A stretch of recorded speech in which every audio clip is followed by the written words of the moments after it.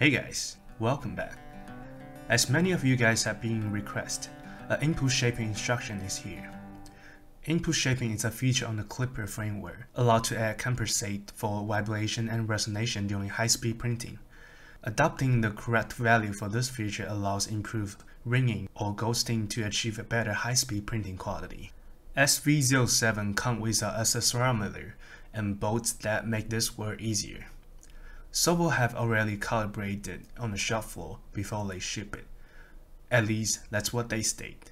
But I saw many SV07 shipped with 43.4 on both Y and X input shaper value.